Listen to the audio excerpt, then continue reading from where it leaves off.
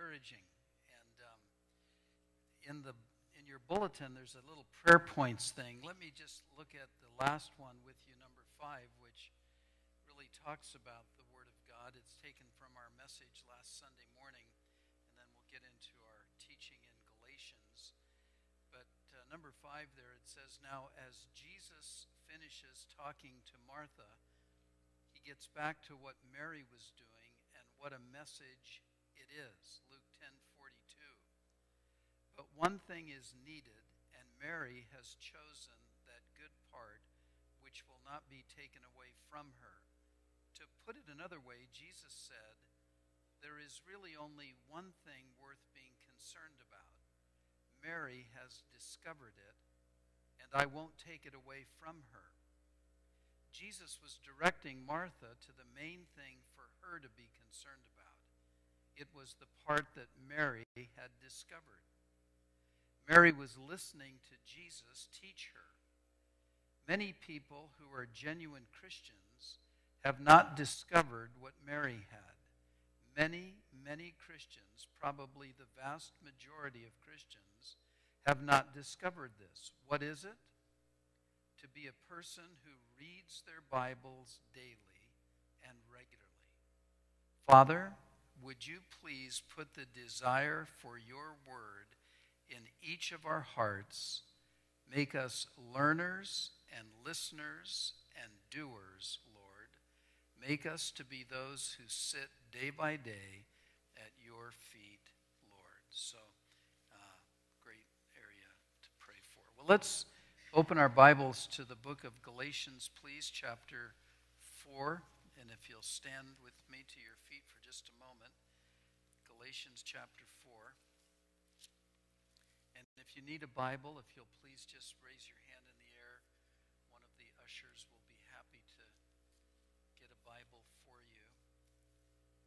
Galatians chapter 4, Paul says, "Now I say that the heir, as long as he is a child, does not differ at all from a slave, though he is master of all, but is under guardians and stewards until the time appointed by the Father. Even so we, when we were children, were in bondage under the elements of the world. But when the fullness of the time had come, God sent forth his Son, born of a woman, born under the law, to redeem those who were under the law, that we might receive the adoption as sons. And because you are sons, God has sent forth the Spirit of his Son into your hearts, crying out, 'Abba, Father.' Therefore you are no longer a slave, but a son. And if a son, then an heir of God through Christ. But then indeed, when you did not know God, you served those which by nature are not God's. But now after you have known God, or rather are known by God, how is it that you turn again to the weak and beggarly elements to which you desire to be in bondage? You observe days and months and seasons and years. I am afraid for you, lest I have labored for you in vain." Father, we thank you so much that your Son, Jesus Christ, did not labor in vain when he went to the cross, and he who knew no sin became sin for us, that we might be made the righteousness of God. We thank you, Lord, that for any who call upon Jesus Christ to be saved, the Bible says they will be saved. And anyone who comes to Jesus will not be turned away. And so for those of us, Father, who by your grace have turned away from sin and turned to Jesus Christ, you have saved us. All glory and all honor belongs to you. And you have promised to complete and finish the good work that you have begun in us. We look forward to being with you in heaven. And we pray, Lord, that while we're here, you would cause us to grow. You would help us to become rooted and grounded and to grow in the grace and the knowledge of Jesus Christ. In his name we pray. Amen. You may be seated. If you go back into chapter 3, in verse 22, it helps us to get a little running start into the 4th chapter because these two chapters really go so well together. They're one continuous thought. And in verse 22, Paul says, "But the Scripture has confined all under sin, that the promise by faith in Jesus Christ might be given to those who believe." And of course, the Bible, when he says all have been confined under sin, it's speaking of the fact that the law has shown that each one of us is a sinner, and the Lord has done that so that the promise by faith in Jesus Christ might be given to those who believe. But before faith came, we were kept under guard by the law, kept for the faith which would afterward be revealed. Therefore, the law was our tutor or teacher to bring us to Christ that we might be justified by faith. But after faith has come, we are no longer under a tutor, for you are all sons of God through faith in Christ Jesus. For as many of you as were baptized into Christ have put on Christ. There is neither Jew nor Greek, there is neither slave nor free, there is neither male nor female, for you are all one in Christ Jesus. And if you are Christ's, then you are Abraham's seed and heirs according to the promise. So several times Paul has mentioned the word promise, and he's mentioned the word faith. And in the book of Galatians, we have really Paul's manifesto or his great writing to defend God's amazing grace. That's what Paul was doing when he wrote the book of Galatians.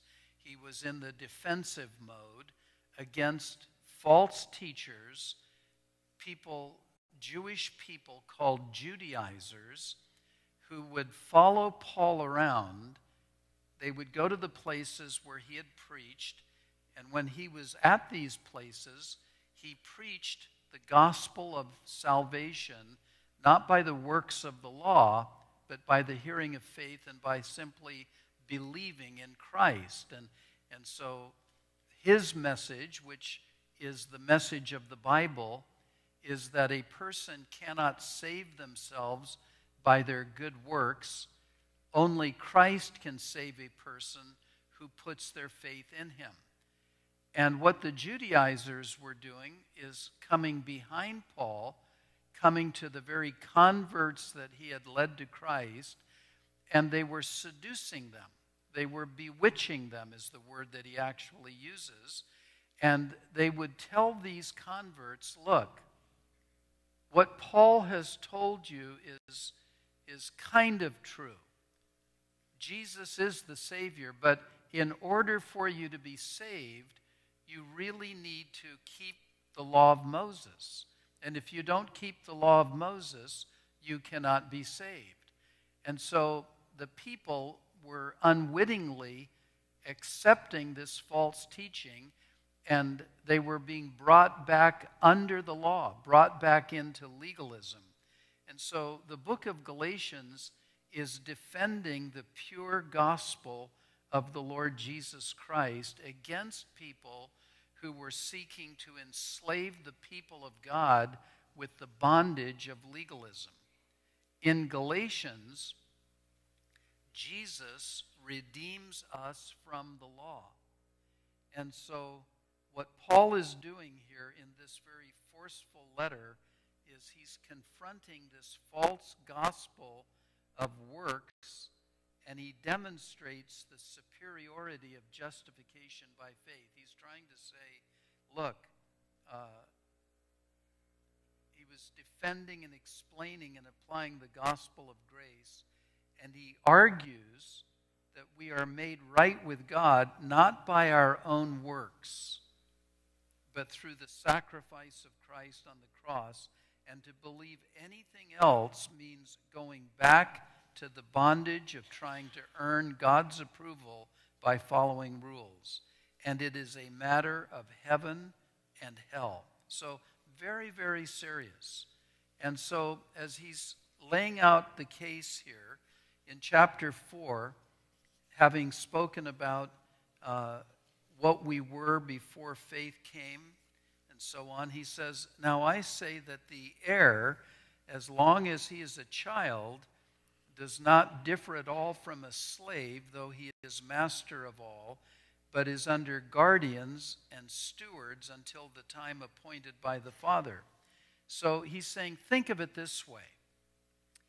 If a father dies and leaves an inheritance for his young children, those children are not much better off than slaves until they grow up, even though they actually own everything their father had. They have to obey their guardians until they reach whatever age their father set. And that's the way it was with us before Christ came. We were like children. We were slaves to the basic principles of this world. So he's likening that period of time prior to the coming of Christ when the law was present. And he says in verse 3, even so we, when we were children, were in bondage under the elements of the world. But when the fullness of the time had come, God sent forth his Son, born of a woman, born under the law, to redeem those who were under the law, that we might receive the adoption as sons. And because you are sons, God has sent forth the Spirit of his Son into your hearts, crying out, Abba, Father. So when the right time came, God sent his Son, Jesus Christ, born of a woman, and he was subject to the law, and God sent him to buy freedom for us who were slaves to the law, so that he could adopt us as his very own children. So, an heir, father might have a child, he's an heir, but he really is no different than the slaves in those households until, he's no different than the slaves in those households, though he is the master of all. He's under guardians and stewards until the time appointed by the Father. Even so, he says, when we were children, and so he's trying to use and apply this metaphor here, even so when we were children, we're in bondage under the elements of the world. God's people in the Old Testament were people who had placed their faith in God, but they were under the old covenant, they were under the law. And even though they were God's people, they were like children who were heirs of God, but they had to wait until the time appointed by the Father to receive all of the blessings that were theirs. And so the people in the Old Testament under the law, they didn't enjoy the kind of relationship that we have with God. They were in bondage under the elements of the world. They were prisoners. However, we're told, but when the fullness of the time had come, God sent forth his Son, born of a woman, born under the law. So God had the Old Covenant, the Old Testament. The Old Testament prophesied that the Messiah was going to come. And when the right time came, God sent his Son, born of a woman, subject to the law. So there came a point in time when the Father said to the Son, this is the time for you to go into the world. The Holy Spirit is going to come upon Mary, and she's going to become pregnant with you. She's a virgin. She'll be impregnated by the Holy Spirit. And so thus God became a man, born of a woman, and Jesus was born under the law. He was born under that covenant. And the reason that God sent him was to buy freedom for us who were slaves to the law. What Jesus did is he fulfilled the law, and as we accept him, we're set free from the law. He was sent to buy freedom for us who were slaves to the law. And that is what Jesus Christ has done. In verse 5, he says, to redeem those who were under the law, that we might receive the adoption as sons. Now, in that culture, slavery was a common reality, and a person would go to the slave market, and they could purchase a slave, and they could do one of two things with the slave. They could either keep the slave as a slave, or upon purchasing the slave, they could let the slave go free. We were enslaved to the law. The whole world was enslaved to the law. What Jesus did by coming to the earth and by dying upon the cross, he paid the price to redeem us from slavery. You see, we were enslaved to the law. The law demanded righteousness, or we were bound for judgment. The law says you have to obey every part of the law, or there's no way that you can be right with God. That's slavery. It's bondage. The 10 Commandments. No one has been able to fulfill those commandments. So what God did is he sent his own Son into the world, who came into the world as a man. He came into the world under the law. He came into the world sinless, and he fulfilled the law perfectly. He never broke one law, not even in the slightest way, not even a very small fraction of the law. He fulfilled the law completely. So that's one thing he did, is he fulfilled the law. The second thing he did as a man, he paid for our sinfulness. The Bible says the wages of sin is death. We've sinned. All of us have sinned. We all, like sheep, have gone astray. We've all sinned, and the demand for sin, the payment for sin, is death. So Christ became our substitute. He died in your place. His death was to pay for your sins. So far you have two things that Jesus has done. One, he fulfilled the law completely. Two, he paid the price of the law. He paid what the law demands. He paid for your sins. So you have a righteous man who now has paid for your sins. That death upon the cross is God's method of redemption, of purchasing you and I through faith in Christ. God says then, thirdly, he says, I have a righteous son. He's paid for your sins. And if you by faith will believe in him, you will be saved. And so Christ came through his death to purchase us out of the slavery of the law.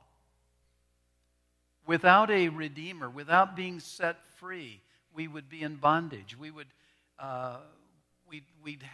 have to obey the law of God in order to be saved. Well, we don't have to, because Christ has obeyed the law. Christ has paid the penalty of the law.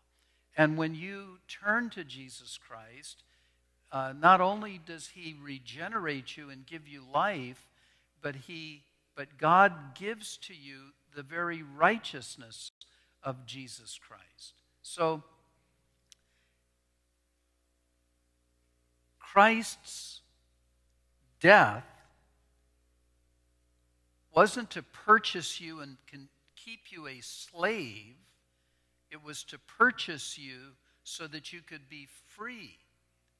The Bible says you will know the truth, and the truth will set you free. And the truth is Christ. He is the truth. He is completely righteous. He's completely acceptable to God. He's paid for your sins. And by you receiving him, you're made acceptable to God. Salvation is by faith in Christ. It's not by the keeping of the law. So these Judaizers were going around saying, it's not enough that you just believe in Christ. You have to do all of these other things. You have to keep all of these other rules, all of these special holidays, all of these special religions, and special rituals. And unless you do, you cannot be saved. And these poor converts who were not well rooted and well grounded in the Word of God, they began to believe this. And so rather than going on in maturity as Christians, they were going backwards into legalism and backwards into the law from which they had come. And in the book of Acts, it's described as a yoke of bondage which neither we nor our fathers were able to bear. When you think of a person who was put in the stocks where they're bent over and their head is in the hole and their hands are in the hole and their feet are in the hole, and it's a painful situation. My wife has one of these at home. She puts me in there. It's a painful situation to be in. You're in bondage. You can't escape it. Who can live a life that demands perfection? Nobody except Jesus Christ. He did it. He not only had never sinned before he came here, but he never sinned while he was here. And the whole purpose of his death was to set you and I free. And he's purchased us so that we could be free, and by believing in him. So in verse 5 he says, to redeem those who were under the law, that we might receive the adoption as sons. And the idea here, the adoption as sons, is that we would be placed as fully belonging to God as Jesus Christ belongs to God. That's what God has done with you. When he adopted you, he put you in just as you are as much one of his children as Jesus Christ is his only begotten Son. So imagine how, not imagine, but just to ponder for a moment the fact that this wonderful truth of why God sent Jesus into the world. It was to accomplish what you could never accomplish. You could never keep the law of God. Jesus in the Gospels said to the Pharisees, he said, well, if you want to go to heaven, he said, you have to be perfect as your Father in heaven is perfect. Well, who could do that? He said, your righteousness has to exceed the righteousness of the Pharisees. Well, who could do that? And then he spoke to the Pharisees and he said, now look, you've heard that it's been said that you shall not murder. It's in the Ten Commandments. And they would have said, oh yes, that's right. It's wrong to murder people. He said, well, I'm saying to you, if you hate your brother, you have murdered him. They would have understood then, oh, okay, then the law is not merely requiring that I not do certain things by my actions, But the law demands that inwardly I not even have these feelings or these thoughts. Well, who has not hated someone? I mean, just go on the 405 for 10 minutes. You could go through any one of the 10 commandments and realize that the law was designed to, not to save you, but to show you that you're a sinner. And it's not by just what you don't do outwardly, but it's who you are inwardly. And so when Jesus came here, he both outwardly never sinned, and he inwardly never sinned. He was perfectly righteous. So a perfectly righteous man went to the cross, and he became sin. He became unrighteous. He paid the full penalty for our sins. He died. He satisfied the justice of God. He died for our sins. He was literally separated from God on the cross. His soul was separated from his body. His body was placed in a tomb. And then on the third day, he was raised from the dead to show that he had conquered death. So he is righteous. He paid for sin, conquered Satan, conquered death, rose from the dead, and then ascended up into heaven and was welcomed into heaven. And God says, whoever will believe in him, I'll give to you everything that he is. I'll take all that Jesus is and I'll put it on your account. He's completely righteous. Sin has been paid for. He's accepted by me. And when you come to Christ, you become completely accepted by God by your faith in Jesus Christ, not by your keeping of the law. And that was the whole issue. That's why Paul was writing to these Galatian churches, because these Judaizers were coming around and saying, no, wait a minute, you have to do this, and you have to do that, and you have to do this, and you have to do that. And Paul is writing to say, no, not at all. You've been adopted as a son by faith in Christ. Verse 6, and because you are sons, because you're in God's family, here's something else. God has not only adopted you and placed you as a son, but because you are sons, God has sent forth the Spirit of His Son, the Holy Spirit, into your hearts, crying out, Abba, Father. The Holy Spirit comes into the life of a person who's saved, and through the work of the Holy Spirit, we're brought into a relationship with God. The Holy Spirit in the heart of the believer shows his acceptance with God as a son and an heir. It is really the supreme evidence of salvation that the Spirit of God dwells inside of you. The word Abba is an Aramaic word for father or daddy. It's a word of intimacy. The Jews under the law had no concept of an intimate personal relationship with God.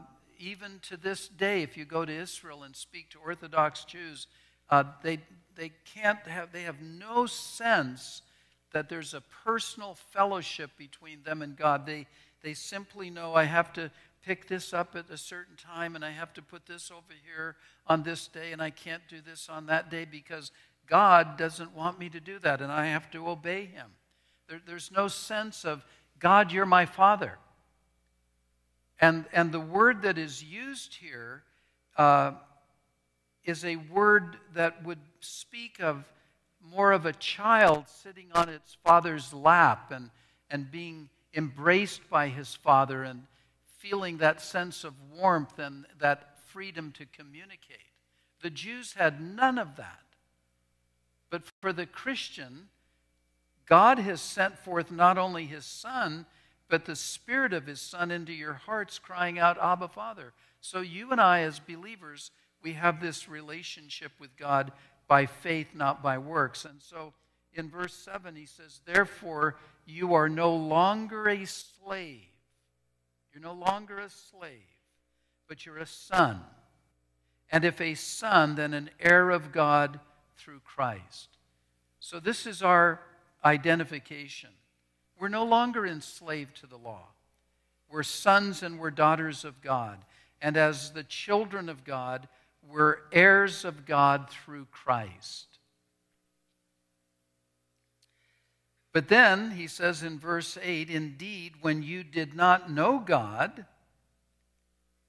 he's having stated now what we are, he's trying to show them the error of their going back to the law by showing them what you were. He says, but then indeed, when you did not know God, he's trying to remind them, you remember when you didn't know him, you served those which by nature are not God's.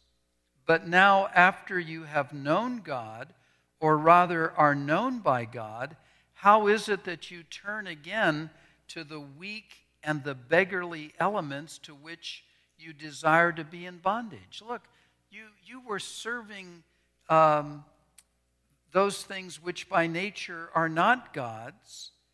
And now, after having come into a relationship of knowing God, and then he specifies, or rather are known by God, you have this relationship. How is it that you're turning again back to these weak and these beggarly elements, he calls them?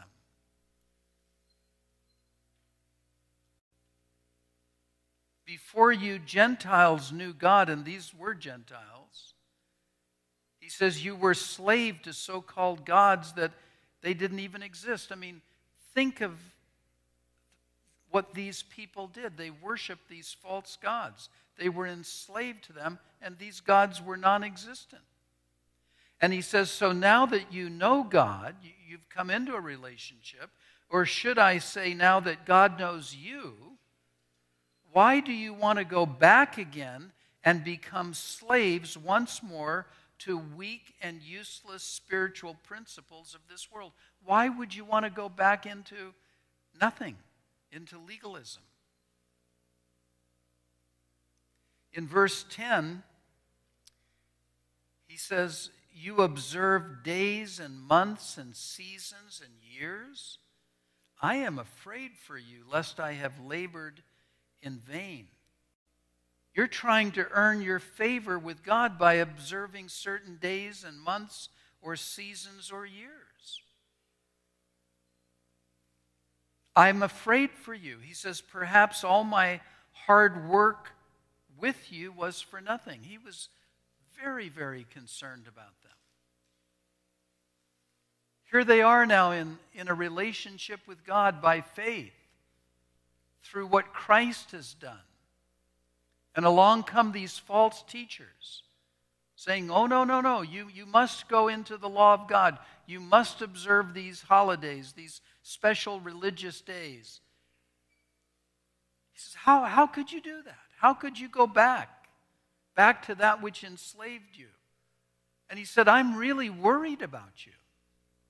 I'm so concerned. I'm fearful that all of the work that I've done to teach you has been for nothing. He was extremely concerned. Anytime somebody says to you that in order to be accepted by God, you not only need Jesus, but you must do these other things as well to be saved, they're telling you a lie. And there are plenty of churches today and plenty of teachings today that will tell you that. And there are tons of people who believe that lie.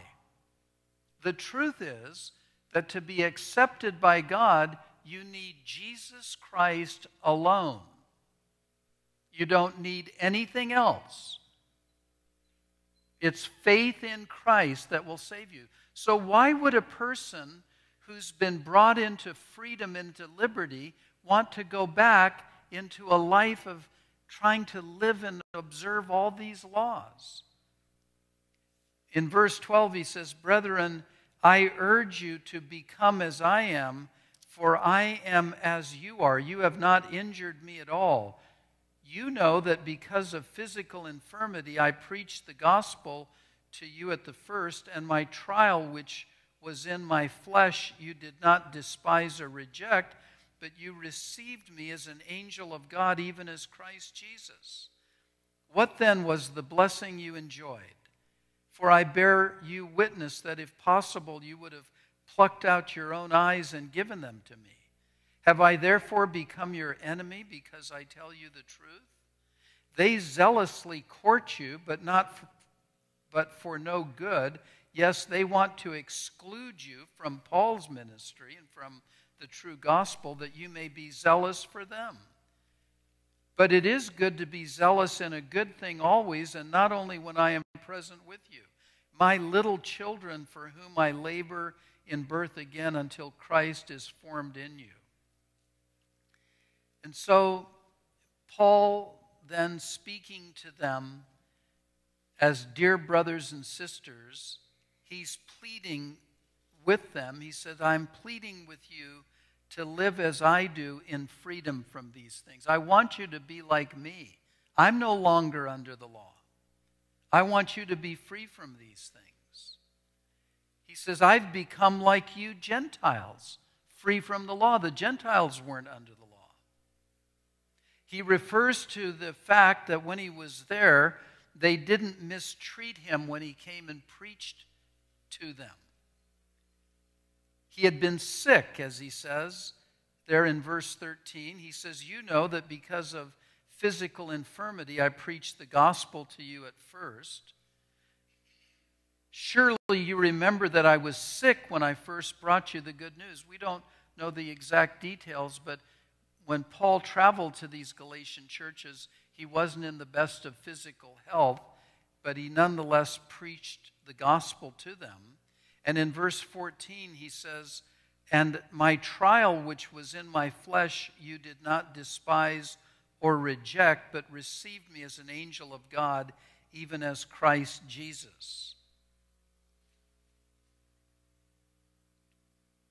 Even though my condition tempted you to reject me, you did not despise me or turn away from me. Now, what does all of that mean? Well, nobody's really sure exactly what Paul's sickness was. Some people believe he might have contracted malaria. And, if you see a really sick person coming your way, let's say a really sick person came to your door and they said, and it was very clear to you that they were really sick, you really wouldn't be inclined to welcome them into your house. Say, oh, come on in, let me kiss you, hug you, and let's sit down and hold hands, and, I want to be as close to you as I possibly can. You wouldn't do that if it was a communicable disease. Some people believe he had a eye disease, which is perhaps the more verifiable one from the Scriptures, a disease which caused, and please forgive me for this after-dinner conversation, but a disease which caused a pus to ooze out of his eyes, and it caused a disfiguring of his face. So try to imagine now a person, he's come to Galatia to preach. He wasn't much to look at to begin with. He wasn't known to be a handsome guy. But if indeed he had this disease where pus was coming out of his eyes and his face was disfigured, again, try to picture someone coming to your door in this condition. You'd be tempted to say, come back on another day. So he's reminding them, look, when I came to you and I had this physical infirmity, I preached the gospel to you. And he said, you didn't despise me and you didn't reject me, but rather you received me as an angel of God, even as Christ Jesus. That's really what happened. Even though he had this terrible physical condition, he came, he preached, and the people received him, and they received the message. He's trying to shake them up a little bit, saying, don't you remember what happened? Don't you remember I preached the gospel to you? Now you're trying to go back into this other way? Verse 15, what then was the blessing you enjoyed? What happened to you when I preached the gospel to you? You got saved. What was the blessing? Well, the blessing was that you were forgiven. The blessing was you were born again.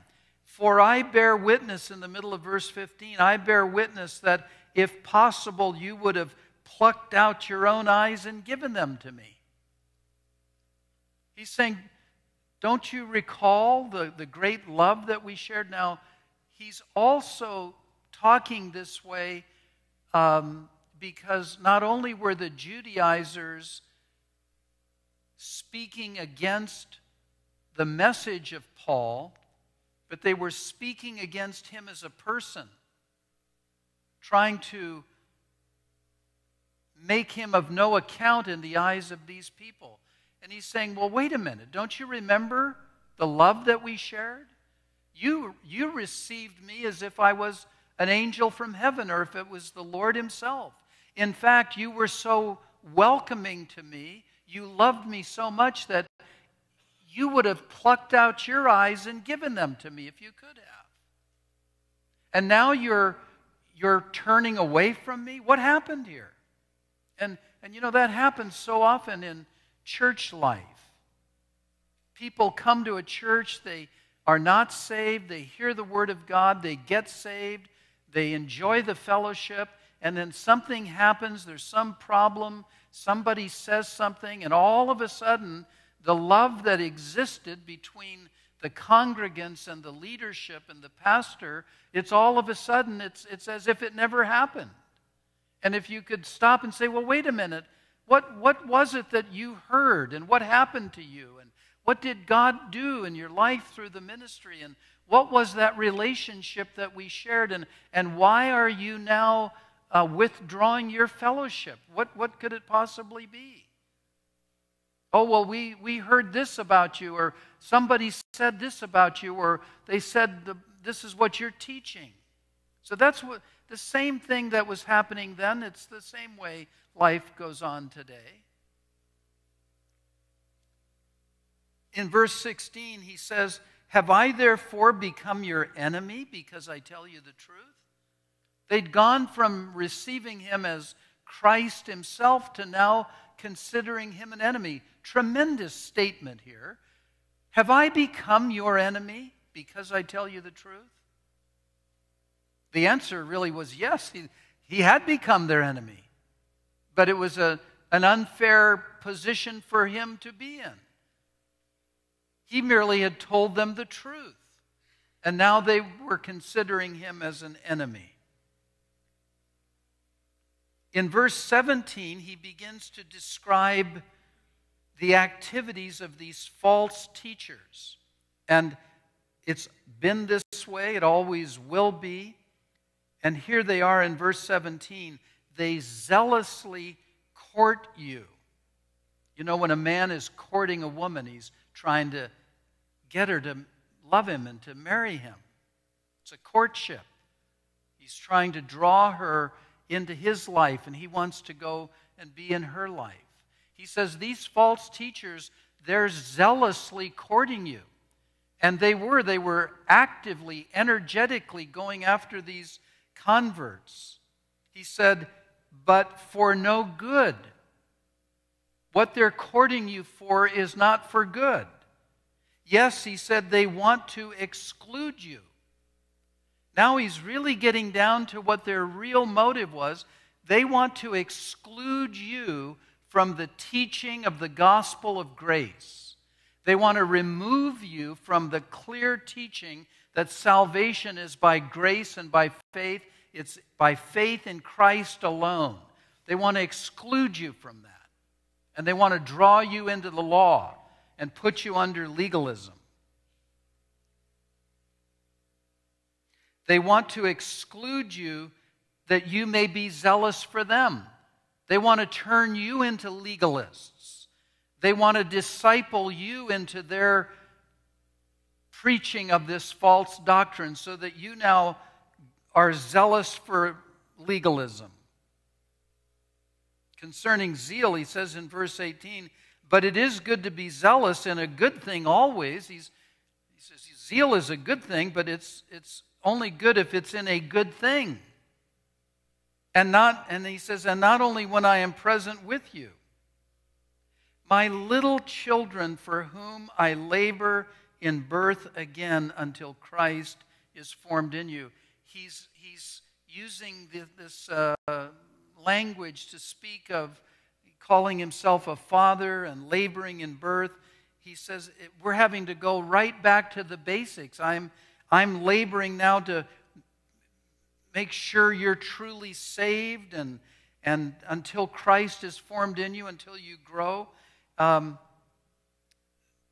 Tragic thing to go from grace to legalism.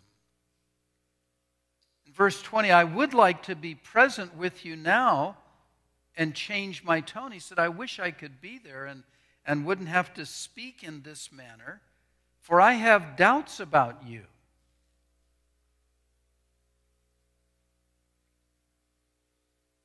He says, I feel like I'm going through labor pains for you again. And they will continue until Christ is fully developed in your lives. I wish I was with you right now so I could change my tone. But at this distance, I don't know how else to help you. In verse 21, he asks them a question. He says, tell me, you who desire to be under the law, do you not hear the law? Those of you who want to go off into the law, do you not hear the law? Don't you even hear it?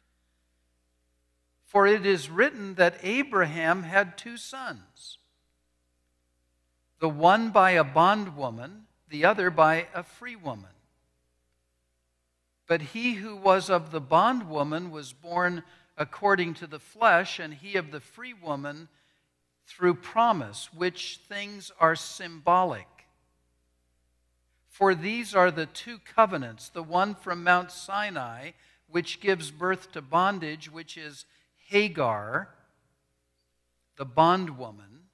For this Hagar is Mount Sinai in Arabia, and corresponds to Jerusalem, which now is and is in bondage with her children. But the Jerusalem above is free, which is the mother of us all. For it is written, rejoice, O barren, yes, you who do not bear, break forth and shout, you who do not travail, for the desolate has many more children than she who has a husband. Now we, brethren, as Isaac, are children of promise. But as he who was born according to the flesh then persecuted him who was born according to the Spirit, even so it is now. Nevertheless, what does the Scripture say? Cast out the bondwoman and her son, for the son of the bondwoman shall not be heir with the son of the free woman. So then, brethren, we are not children, we are not children of the bondwoman, but of the free. So let me just go back over this before we end and try to help you make sense of this. He says, you want to go back under the law? He says, don't you hear what the law said? Do you remember the story of Abraham? The Scripture says that Abraham had 2 sons, right? One from his slave wife and one from his freeborn wife.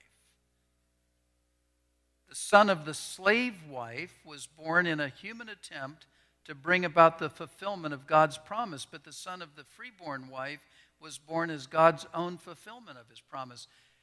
if you were to do the chronology, God gave Abraham a promise, but it was many years later before he fulfilled it. The promise was that he and his wife were going to have a child, and they waited upon the Lord, and they weren't having a child. And so Abraham's wife suggested, well, look, why don't you take my maidservant and have relationships with her? You can marry her and have relations with her.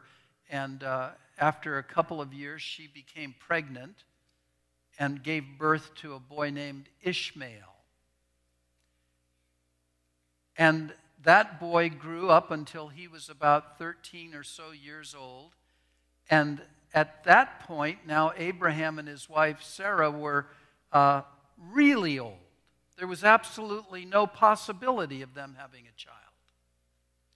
Yet God had promised that they would have a child, but what they did is they waited, and they became impatient, so they said, well, we're going to go ahead and help God out, and we're going to bring about this promise by our own efforts. And then when they were so old that it was clear to anybody who had a brain in their head, these people cannot have a baby. I mean, imagine if 200-year-old people walked in along with the sick person at your door. You've got quite a group in your home now. You've got one with malaria, one with pussy eyes, and 2 old people. Imagine if they said, guess what? We're pregnant. You'd say, how could that be? What God did is he allowed circumstances to be such that when the baby finally did come, it was clearly evident that it was truly the work of God. It wasn't the work of man. You see, God is the one who fulfilled his promise. And what Abraham was called to do was to believe him. And that's the way that God calls us to act. What Abraham and his wife did, and it was really Sarah who cooked up the idea, is they said, well, this isn't working. God's promise isn't working, so let's do something to make it happen. That's called the work of the flesh. And so around the time that Ishmael was about 13 years old and Isaac was now about 3 years old, there started to become jealousy, and Ishmael began to mock the boy, and Hagar and Sarah weren't getting along too well. And what happened was that God instructed Abraham to cast her out and to cast Ishmael out. And then later God had mercy and grace upon her. But these things are symbolic. In other words, God was saying, I reject human effort to accomplish the work of God. I don't need human effort to accomplish my work. I will accomplish my work. All I want you to do is trust me.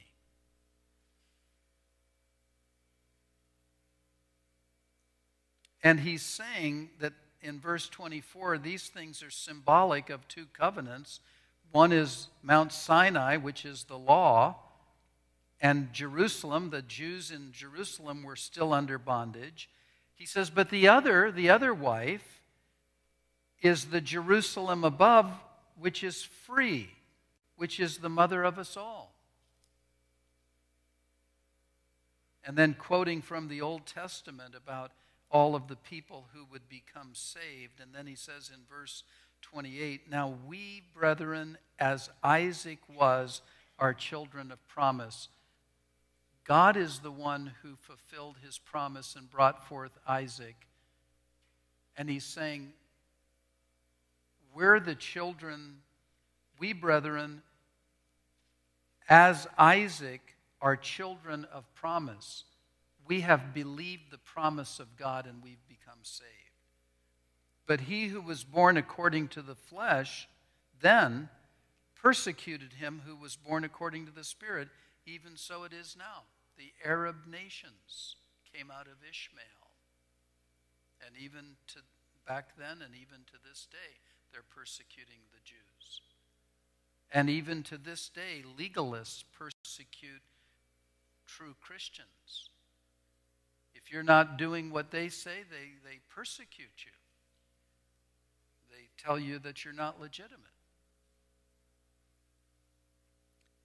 Nevertheless, in spite of all that, he says, what does the Scripture say? He asked them in verse 21, tell me, you who desire to be under the law, do you not hear the law? So he gave them a history lesson. He went all through their history. And there in verse 30, he's winding it up and he says, well, what does the Scripture say? Cast out the bondwoman and her son, for the son of the bondwoman shall not be heir with the son of the free woman. The works of the flesh have no place with God.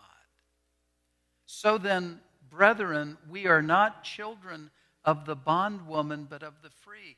We're not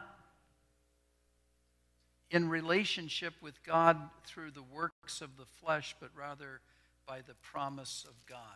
So, Paul's argument, trying to defend the gospel of grace, trying to tell people who were listening to lies to stop listening to lies and to get back to the truth of Jesus Christ.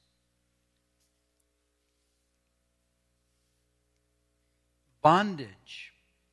Legalism is bondage. It's like living in a prison. And if you're involved in legalism and you're in that prison, it's time to make an escape. It's time to be set free. And the reason is because we've been called to liberty. God hasn't called us to relate to Him based on our performance. He's called us to relate to Him based on His grace. We've been called to liberty. And if you find yourself imprisoned by legalism that's come into your life, here's 3 things you can do to help make a prison break.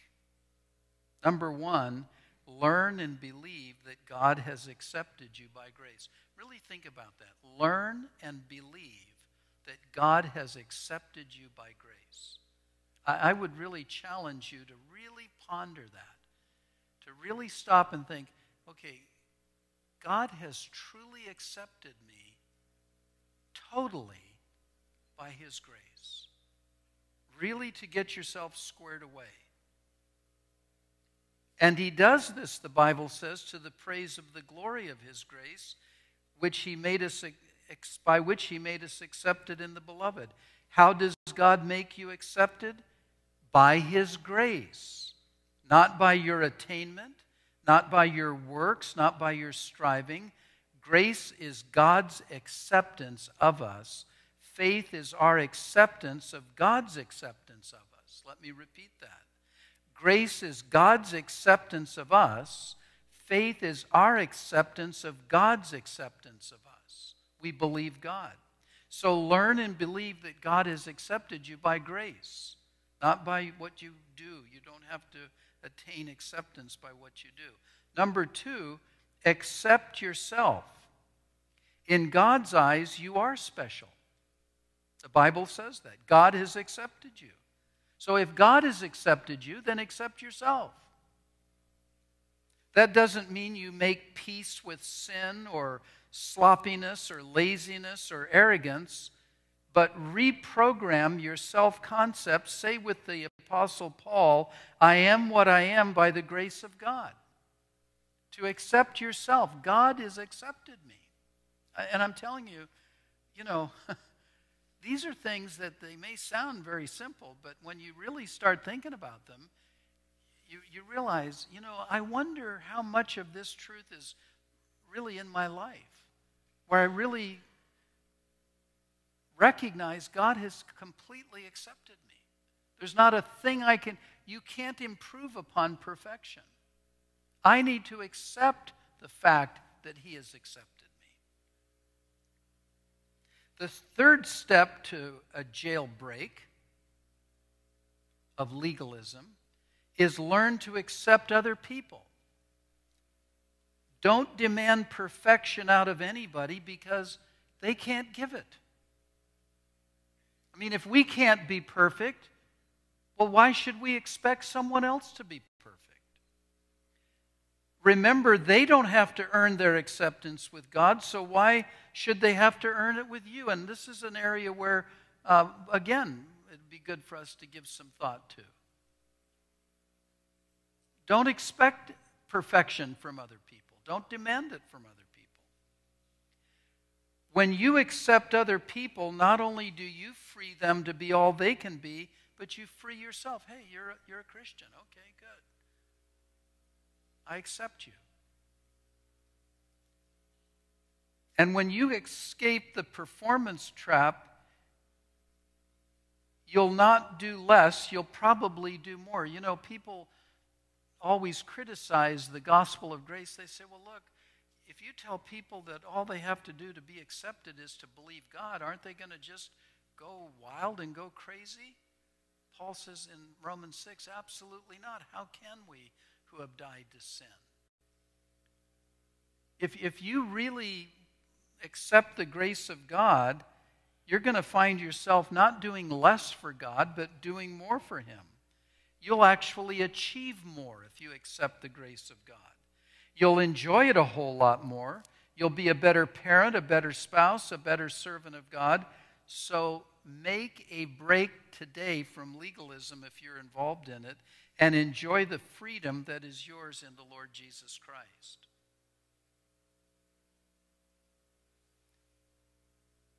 So just stop with me for a moment and think about this. Right this very moment, if you're a Christian, God has completely, totally accepted you, and He sees you as completely righteous in His sight. Do you believe that? I mean, do you believe it enough to where it actually is a blessing to you? I mean, just think about it. Do you really? Because I'm working on it myself, so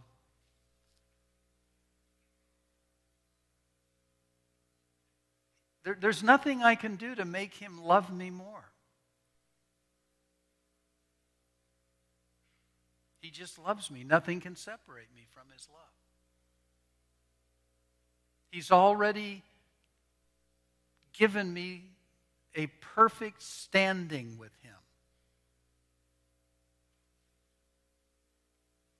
I like the part about if He accepts me and doesn't require perfection from me, He just accepts me by faith.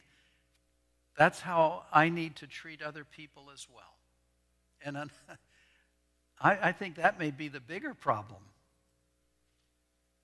is how we regard one another, how we treat one another.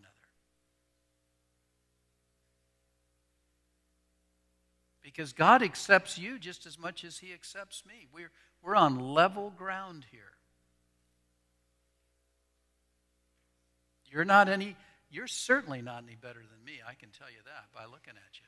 No.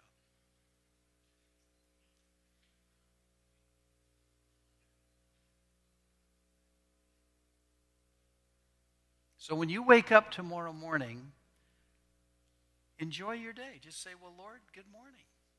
I'm your child. I'm your son. I'm your daughter. I'm an heir of God. You've accepted me. Christ has saved me. You've given me the Holy Spirit. I have a relationship with you. You've given me your word to feed my soul.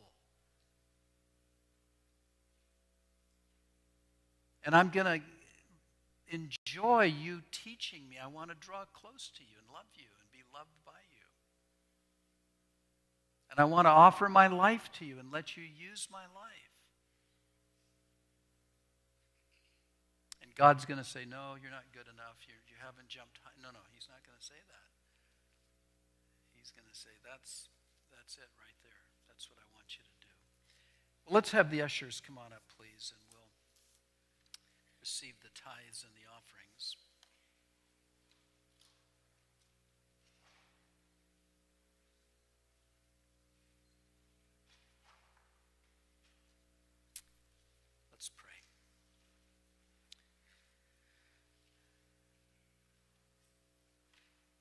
Father, the people who are in heaven at this moment are totally, completely aware of the fact that the reason they are in heaven has absolutely nothing to do with any good work they ever did in their lives. But the reason they are in heaven has everything to do with Jesus Christ, the Redeemer. Lord Jesus, you are the one who shed your blood to pay for our sins. When we get to heaven, Lord, we'll fully appreciate what you've done for us, but while we're here, we know that you want us to grow in the grace and the knowledge of Christ. So, Lord, would you please help us to understand what you've done for us, and help us, Lord, to not have ideas that are outside of the Bible about what makes us acceptable. Help us, Lord, to walk in your grace and to trust you. All power, all glory, all honor belongs to you. And we desire to give that to you and seek to live that way. And Lord, we ask now that you might receive from us these tithes that are being given, these offerings that are being given, and you would receive them from us as those who worship you. In Jesus' name we pray.